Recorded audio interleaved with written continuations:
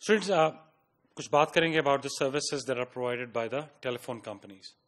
Students, there are two types of services that are normally provided by the telephone companies. The first type is called the analog services, and then you've got the digital services. Students, in the case of analog services, we've got analog switched services, your dial-up that you used to have in the past, your 800 or your toll-free services, your WATs, all of those are examples of analog switched services. Students, you also have analog leased services in which you can actually lease an analog line from a telephone company and use it for a point-to-point or a dedicated connection between two distinct points or between your offices, for example, if you're using it for a business. Students, in the case of digital service, the first one is called switched 56 service, which is nothing but an equivalent service of the analog switched service. The digital equivalent digital service is switched 56 service. And the reason it's called switched 56 is because it can provide data rates of up to 56 kilobits per second. Students, then you have digital data service or DDS, which is an equivalent of your analog leased service. And students, you are able to achieve, using this DDS, we are able to achieve data rates of up to 64 kilobits per second.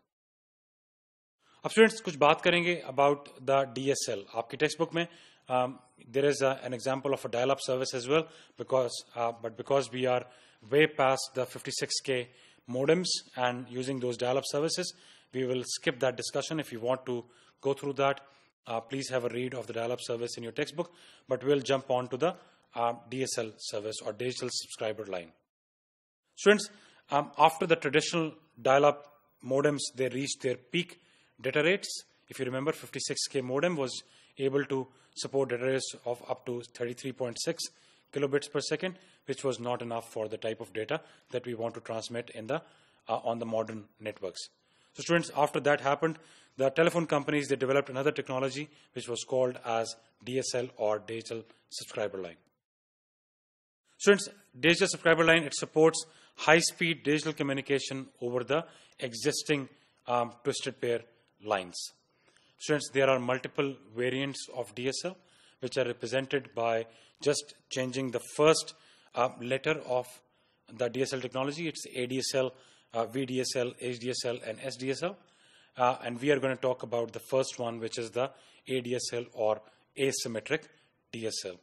Students, as you can see on the slide, in the case of ADSL, it uses the existing telephone lines as the local loop. So as you can see, your subscriber for voice is using the same local loop that we have. But as you can see in this case, ADSL reaches a data rate that we were not able to achieve by using the same twisted pair with the dial-up modems. And students, the reason for that is that our telephone line is actually capable of carrying approximately 1.1 megahertz.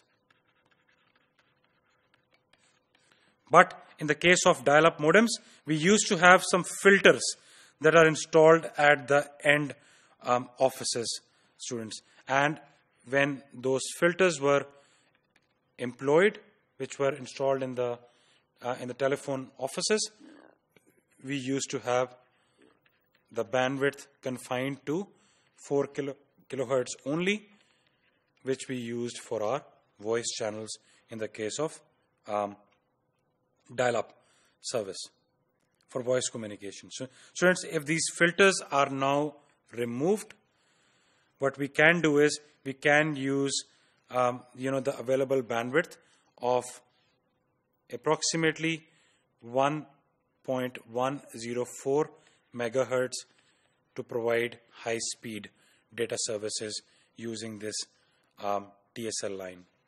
Now, students, out of this 1.104, the 0 to 4 kilohertz is used for voice, and then the rest of it, you can use it for an upstream channel for your uplink data communication, and then you can have the 138 kilohertz to about 1.104 megahertz or 1104 kilohertz to be used for your downstream channel.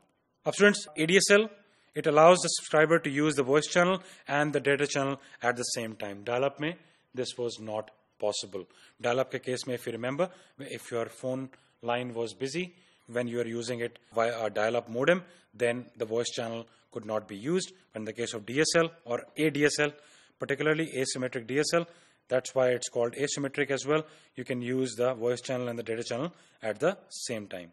Students, the data rate that is achievable for the upstream, it can reach up to 1.44 megabits per second.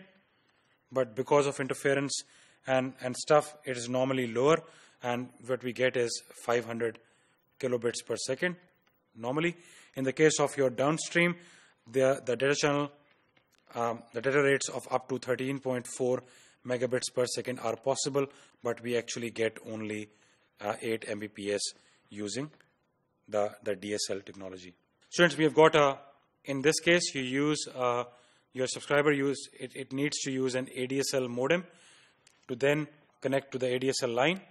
And students, you have because we are using voice and data on the same link, we need to use a splitter that splits the voice channel and the data channel, and then we use the same local loop that we used for the dial-up to connect to DSLAM. This DSLAM is nothing but your digital subscriber line access multiplexer. So this is a multiplexer that has got multiple local loops coming into it, and then it ultimately connects you to your telephone network for voice and via a router to your internet via an internet. This is actually your internet gateway, and you will find out what this gateway is when you go through the computer networks course. Via this internet gateway, it connects you to the internet for your data connection. So you can have data and voice at the same time using asymmetric DSL.